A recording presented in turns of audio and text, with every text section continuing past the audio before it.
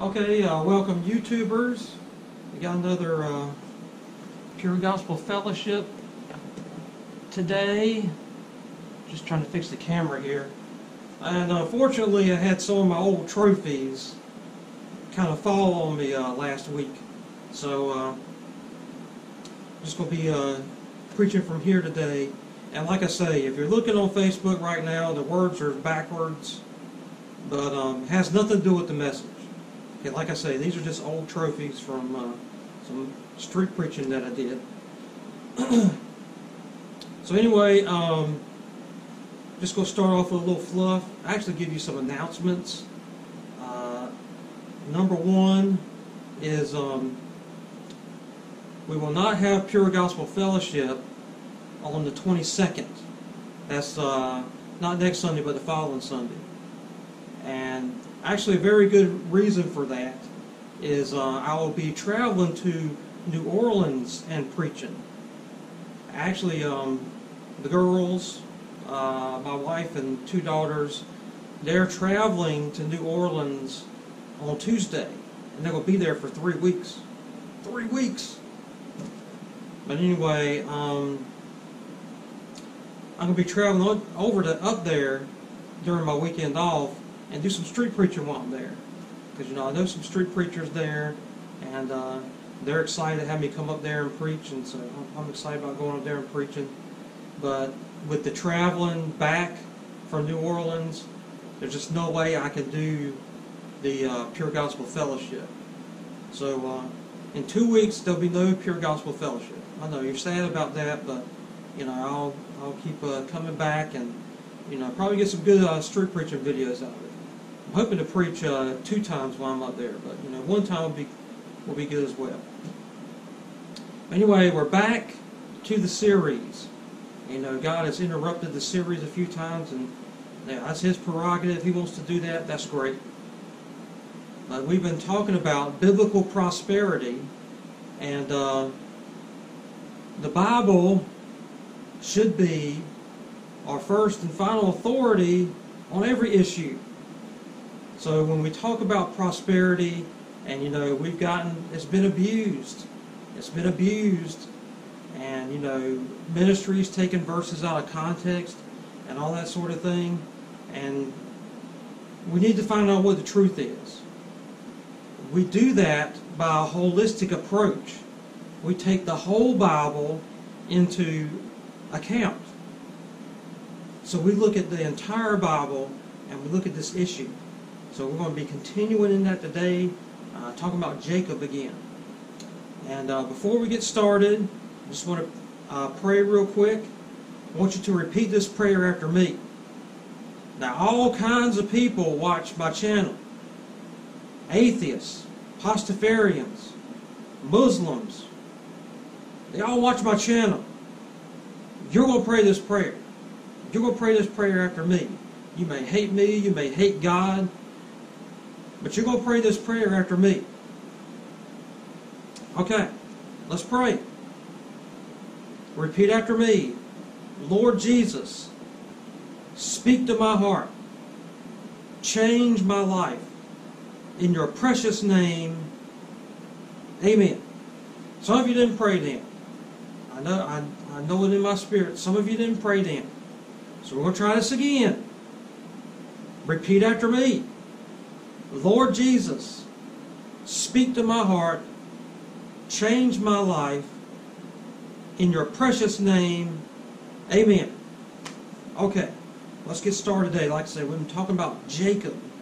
And the last time we had Pure Gospel Fellowship, we were talking about the 3 tests for Jacob's blessing.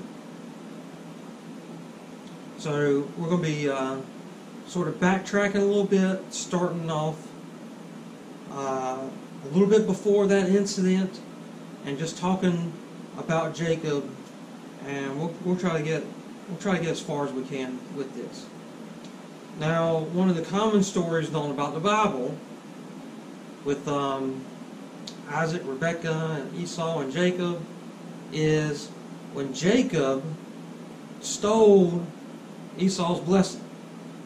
Now, we already talked about before how Esau sold his birthright. sold his birthright to Jacob for a bowl of stew. Okay, God did not appreciate, God didn't like that. One thing, he gave up his birthright to satisfy his flesh. So his heart was definitely not in the right spot. But here we got the blessing. And Isaac, okay, he knew about the prophecy, but he still wanted to bless Esau. Remember the prophecy spoken before Esau and Jacob were born, is that the elder shall serve the younger.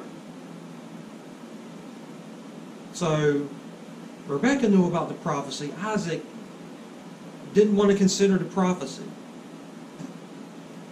So Rebekah hatched a plan and made Jacob seem to be Esau. And so Isaac blessed Jacob, which is what should have happened. Which is what should have happened. So now we're going to pick up a little bit after that. And okay, so now Jacob has Isaac's blessing. So now Isaac told Jacob, okay, you can't get a wife here in Canaan. You must go to Paddan Aram, to the house, your ancestors are there, your mother's father, and find you a wife there. So I'm going to pick up, if you want to follow along, Genesis chapter 28, verse 3, Genesis chapter 28, Genesis chapter 28, be verse 3. And we're going to be in Genesis today. Be in Genesis the whole time today. And it's not a bad thing to use the Old Testament. The Old Testament takes a beating. It takes a beating with some of these pastors out here today. In fact, I've heard about one pastor say we shouldn't even have the Old Testament in the Bible, which is ridiculous.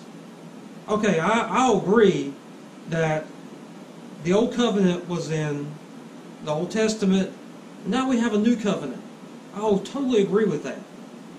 But in the Old Testament, we have the prophecies of Jesus. We have the reasons why we needed Jesus in the Old Testament. And the Old Testament has prophecies that haven't even happened yet. So I think we should know about the Old Testament. I really do. So, right here, Genesis chapter 28, start at verse 3. And God Almighty bless thee. Okay, this is Isaac talking to Jacob. Make thee fruitful and multiply thee, that thou mayest be a multitude of people. And give thee the blessing of Abraham to thee and to thy seed with thee, that thou mayest inherit the land wherein thou art a stranger, which God gave unto Abraham. Once again, we see a reference to the blessing of Abraham, which went to Isaac, and now from Isaac to Jacob. If there ever was a testimony to obedience to God, to not only your blessing, but for the blessings to generations after you, should the Lord tarry, it's this. Abraham obeyed God. It's counted to him unto righteousness, and it produced a blessing in his life and the lives of his children and grandchildren. Blessing follows obedience. We'll see that over and over again as we look through the Bible, talking about prosperity. Blessing follows obedience. Obey God. He will bless you. And if you want to leave an inheritance to your children and to your grandchildren, obedience to God. Obey God. Okay. And I'm going to read a verse right now that proves this. Okay. And that Jacob obeyed his father and mother and was gone to Paddan Aram. So right here we see Jacob obeying his parents, obeying his father's instruction. Go to Paddan Aram, find your wife there. Now let's see what happens. Let's see what happens when Jacob obeys. Okay, and we have a Jesus prophecy. Okay, later in this chapter is Jacob on his way to Paddan Aram, and then I'm not going to read the whole thing, but Jacob finds a place to rest for the night, and he sees the ladder and the angels coming up and down the ladder, and God speaks to him. Actually, I'm going to start at verse 13. And behold, the Lord stood above the ladder, Jacob's ladder, and said, I am the Lord God of Abraham thy father, and the God of Isaac. The land whereon thou liest, to thee will I give it, and to thy seed.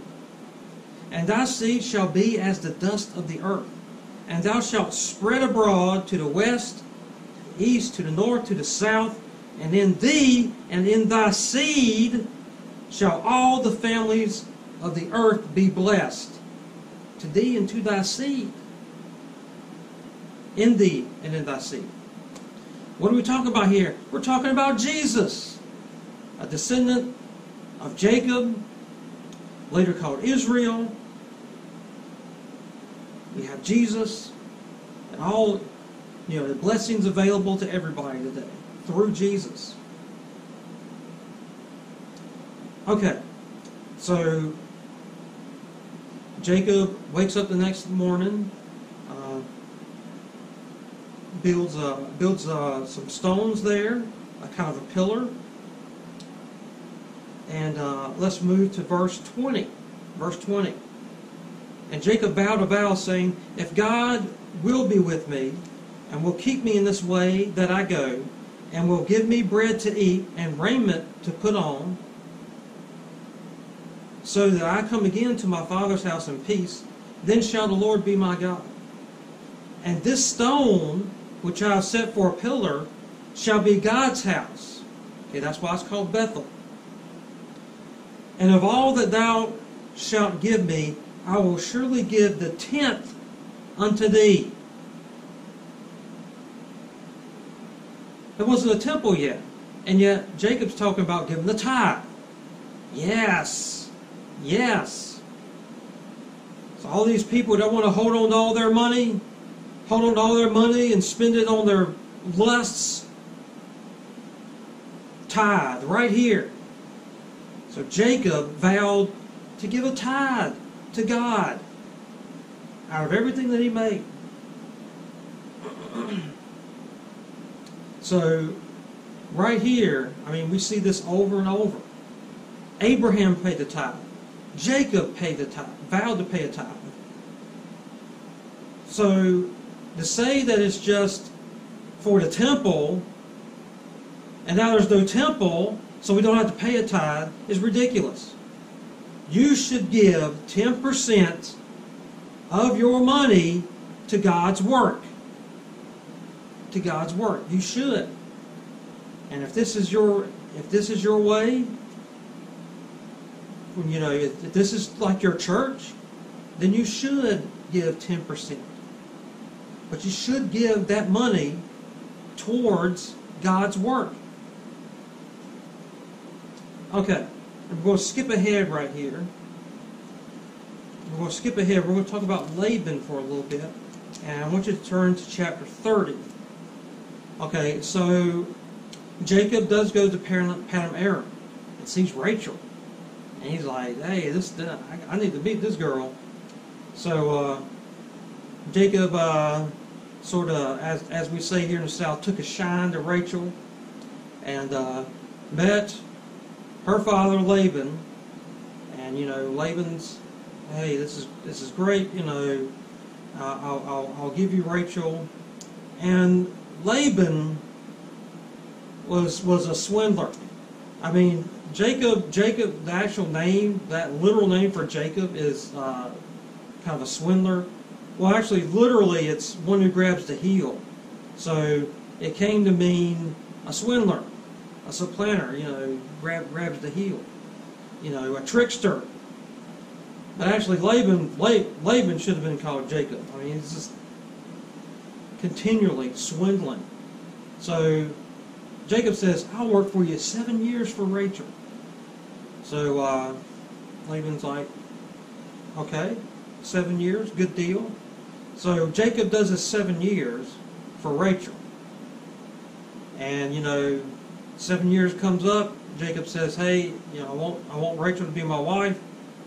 So Laban gives him Leah instead, and not Rachel. And I guess he didn't notice.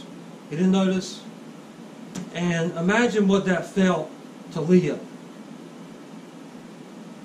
I mean, I'm sure she heard around the house Jacob, agreeing to work 7 years for Rachel. And, Jacob's always talking about Rachel. And she knows that in the morning she's going to find out. Well, Jacob's going to find out. I mean, imagine what that was like for Leah. He's going to find out, I'm not Rachel, and he's not going to be happy. He's going to be angry. And Jacob was angry. Laban, once again, being the swindler he is, well, we don't marry the younger before the older. I mean, just work for me another 7 years and you'll get Rachel. So Jacob gets Rachel and then works another 7 years. And what we have here is a little bit later. Okay, now Jacob's getting ready to leave with his now 4 wives and their children. And chapter 30, verse 27, and Laban said unto him, "I pray thee, if I have found favor in thine eyes, tarry." So Laban wants Jacob to stay. "For I have learned by experience that the Lord hath blessed me for thy sake." So Laban understood this. He says, "You are blessed. Jacob, you have blessings on you, and I'm being blessed through you. So I want you to stay." So Laban recognized that blessing. But he didn't do the right thing, as we'll find out later. So Jacob says, "No, I'm not going to stay. Give me my wages. I'm going." So Laban's like, okay. Ask for your wages, and then that'll be your wages. Okay, good deal. So Jacob said, "I'm going to pass through the flock. If it's speckled, spotted, brown, among the sheep, the goats and the cattle, that's going to be my wages." And Laban's like, "Okay, that's a good deal. Okay, that'll be your wages." Look what Laban does, though. Look what Laban does. In verse 35, "And he removed that day the he-goats that were ring straight and spotted, and all the she-goats that were speckled and spotted, and every one that had some white in it, and all the brown among the sheep, and gave them into the hand of his sons. And he set 3 days' journey betwixt himself and Jacob. Jacob fed the rest of Laban's flocks." So right there, Laban, true to his nature, tried to swindle Jacob again. And he had just said, "I see that I'm being blessed through you. You have blessings on your life, Jacob." So he's trying to swindle Jacob for that. And this is a word for some of those people out there. You need to start bless the people that have God's blessing on them. How do you get God's blessing? Through obeying God. Through obeying God. So he tried to swindle him, and what did Laban end up with? Almost nothing. So he sees God's blessing upon him, and he tries to take that blessing for himself, and he ended up with nothing. Well, next to nothing. So right there we see, if you see God's blessing on your life, on someone's life, bless them. Bless them. And this is a word for some of those people. If someone wants to bless you and you're obeying God, take the blessing. Take the blessing. Some people are like, hey, I'm not going to take anything. I'm not going to take anything from you. But if you take a blessing from someone, they get blessed. That's what Paul said. Paul said, I want there to be credit to your account. Now, Paul, of course, did not charge for preaching, but he did take collections for the saints in Jerusalem. So he said, I want, give to me and I'll give to them. And, I'll take the blessings for them, and I want this to be to your account. So if someone wants to bless you, and, you're right with God, you're obeying God, take the blessing. Take the blessing. Now, of course, use some discernment, if they want to bless you, with a night at a strip club or something, of course they know something like that. Or they want to bless you with a bunch of hoochie mama clothes for your children, don't take that. I just use some discernment. But if they bless you, they get a blessing. You see, it's transferred that way. So while Laban, who was blessing Jacob with wives and that sort of thing, he got a blessing from that. But then when he tried to swindle Jacob and take his wages, then Laban ended up with nothing. So bless those who have God's blessing on them. And be sure to testify about them. If God blesses you, be sure to testify about it. Okay? I'm going to read 2 verses right now. One in chapter 31 and one in chapter 32. And we're going to illustrate this last point here. Okay, so Genesis chapter 31, verse 32. These pages I'll just stick together. Okay, so now Jacob is talking with Laban. Okay, so Jacob leaves. Laban comes after him. And the whole thing with the household gods, I'm not going to mess with that. Except the God of my... Okay, this is Jacob talking to Laban. Except the God of my father, the God of Abraham, and the fear of Isaac, have been with me. Surely thou hast sent me away now empty. God hath seen mine affliction, and the labor of my hands, and rebuked thee yesternight. So, here Jacob is testifying to Laban and saying, if God hadn't blessed me, I'd be going away empty. I would be going away with nothing, except God had blessed me. And this is a word for those street preachers out there. Make sure you testify about your blessings. What am I talking about? What is the greatest blessing? Okay, God's presence. God's presence. How do we get God's presence? We get right with Him. We get born again. So you need to testify and tell people, hey, I'm born again. I'm right with God.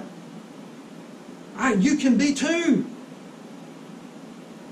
And just tell them, because people see, people notice. People notice. If you're walking around with a smile on your face, you're always content. You always have peace about you, even though things might go wrong. People notice that. People notice that. I remember when I was working in Washington, and one morning, just people weren't coming into work. They were calling out, calling in sick. And so I'm trying to get things divvied up to where I can get all these routes covered for today. And someone else calls and says, look, I just can't come in today. And I responded first like, oh my goodness, I can't believe this. I can't believe they can't come in. But then the calm came over me. And I said, all right, I could tell the person wasn't lying, I mean, and that she had some angst about it, she wanted to come into work, but she couldn't. I said, hey, that's okay, you need to stay out. And people noticed that. And they said, hey, I can't believe you responded that way. So people notice. If you got that peace about you and you have that contentment about you, that only comes from knowing God. If you're constantly trying to satisfy your flesh, no peace, no contentment, because your flesh is always going to want more. The flesh always wants more. But if you spend your life trying to glorify God and obeying His commandments, you'll have contentment, you'll have peace. And people notice that. So testify. People say, how can you react that way? How can you be, you seem to have what's going on? He says, it's because I know Jesus. And you can have the same thing. And read one more verse. Be chapter 32, verse 12. Okay. Now this is when Jacob's coming back. And he sends a message to Esau and says, hey, I'm coming back.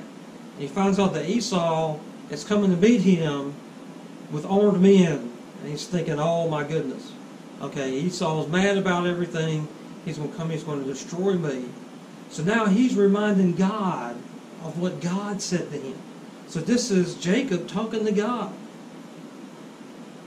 And thou saidest, I will surely do thee good, and make thy seed as the sand of the sea, which cannot be numbered for multitude. So Jacob here is reminding God of the blessing that he spoke over him. And I know this has been abused, but you should do this. You should remind God of the blessings that He has pronounced upon us. All these promises in this book, all the promises in this book, they're yours. They're yours.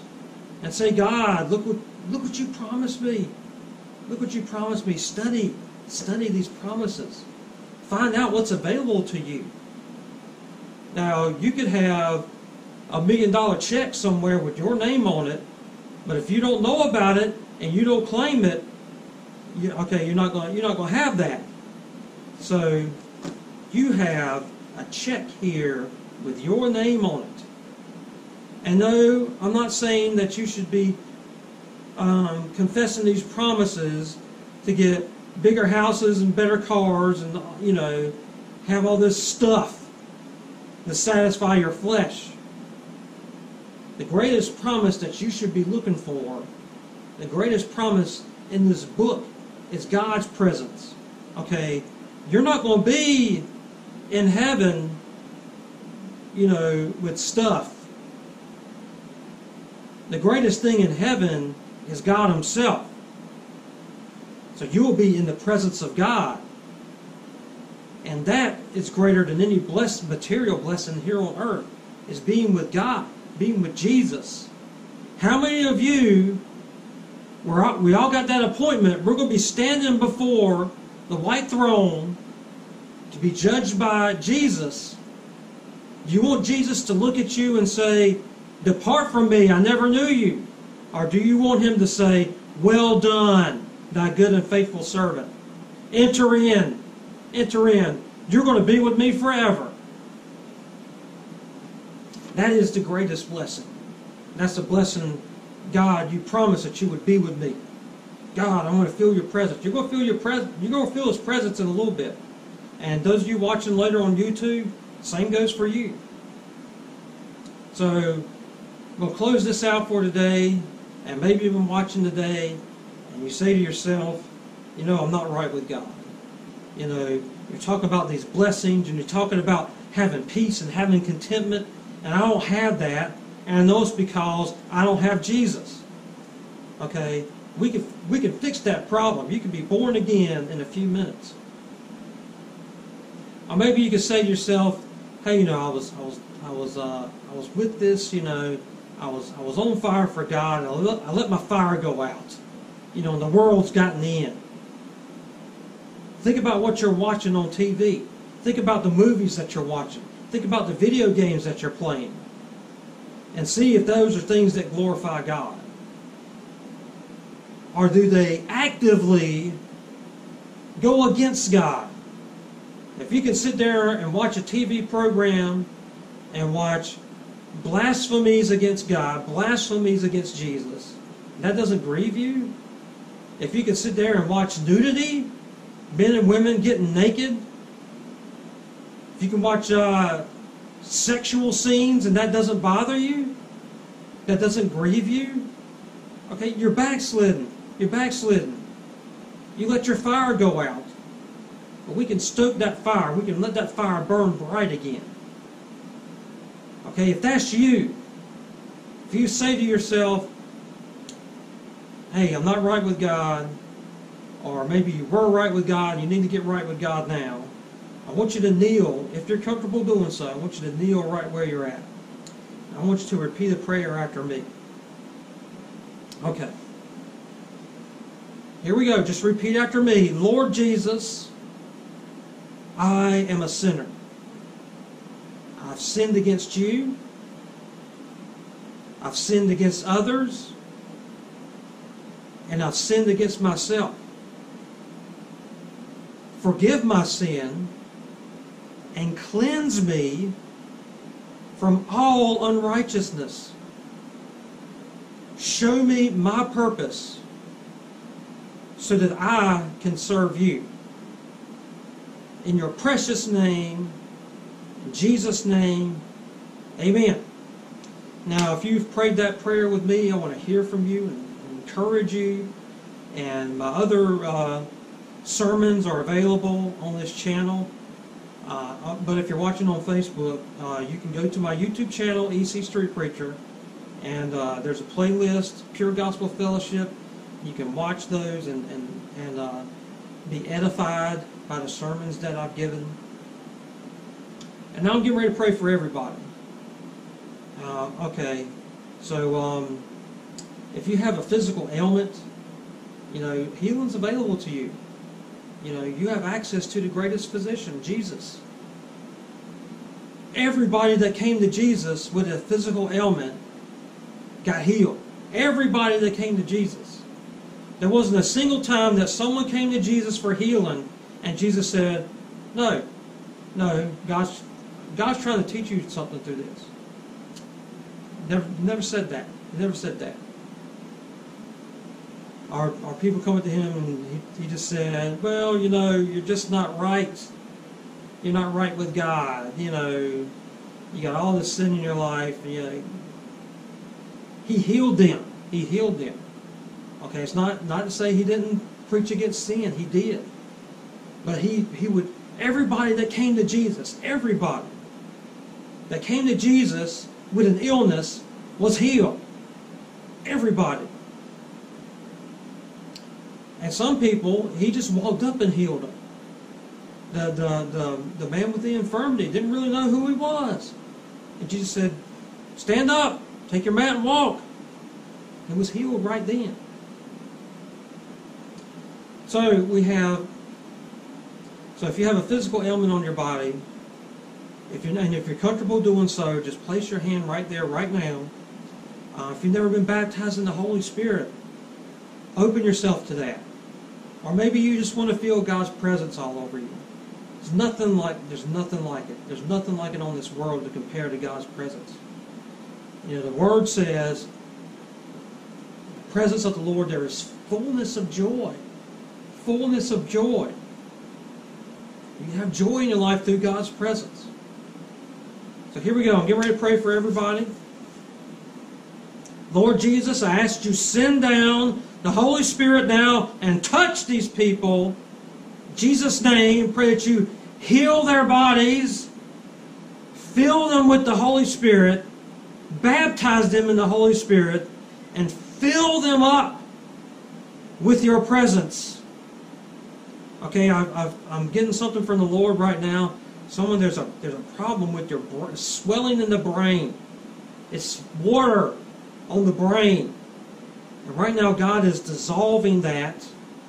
And you'll find right now that there is no pain at all in your in this area, this head, in your head. Okay, I'm getting something that someone else, your right ear, you're deaf in your right ear. It's something that's internal. There's some kind of problem in your middle ear, and you haven't been able to hear. You haven't been able to hear. Sometimes you have vertigo through this. God is healing that right now. If you cover your left ear, you'll find that you can hear clearly through your right ear. I'm getting someone else. Someone, you're missing some teeth. It's the cuspid and right here. I can't remember exact names for the teeth right now. But these two teeth up here, you got some four front ones. This one right here is missing, and then your cuspid right here is missing. God is replacing those with new teeth right now. There's something wrong with your bladder. You have a bladder infection, and God is healing that right now. Someone else, your left leg up here, the femur's been broken, and God is knitting that femur back together. Someone, your left knee has been replaced, and God is replacing that replacement with real bone. And if you move that knee right now, you find that you can move it. There's no pain. There's no stiffness. And it's been the first time someone, your left foot is a flat foot. There's been no arch, but God is making an arch right now. And someone with arthritis in their right hand, that is being healed right now. And you find, if you check it right now, you find out that she can move with no pain. I thank you for all those miracles, Lord. And before I sign off here, I just want to make one humble request for you, if I can say it right. Humble request. Please pray for this ministry. Please pray for Pure Gospel Fellowship. I need your prayers. I absolutely need your prayers to continue this ministry. I'll do this however God wants me to do, and I'll do this, continually, as long as I'm able, should the Lord tarry. And I want this ministry to grow. And the only way this ministry is going to grow is through prayer. So please pray for this ministry, Pure Gospel Fellowship. And we will be here. I will be here next Sunday, 10 a.m. Eastern Standard Time. And I am planning on preaching this week. I didn't preach last night. Just the weather was kind of iffy, and I want to spend some time with my family before they leave to New Orleans, which is going to be on Tuesday.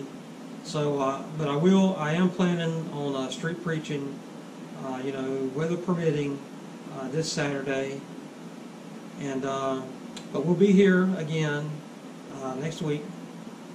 So this is EC Street Preacher, and I'm going to sign out for now.